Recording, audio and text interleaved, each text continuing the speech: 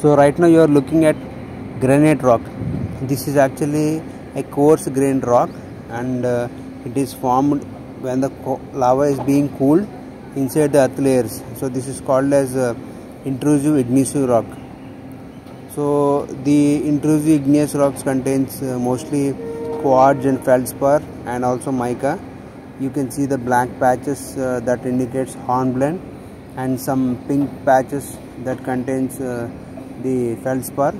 Usually when the potassium feldspar crystals are almost less greater than 5 centimeters, and these rocks are usually formed during the cooling of the magma, and also sometimes during the collision of the plates.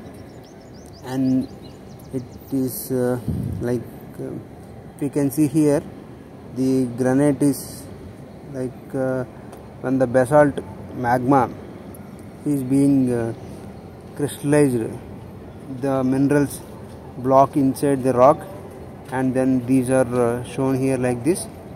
And also the texture and the chemical origin and everything is somewhat different when compared to the other rocks. These rocks are usually used for home decorations and other things, because these are very strong. This looks little different, but when it is polished it looks very shiny.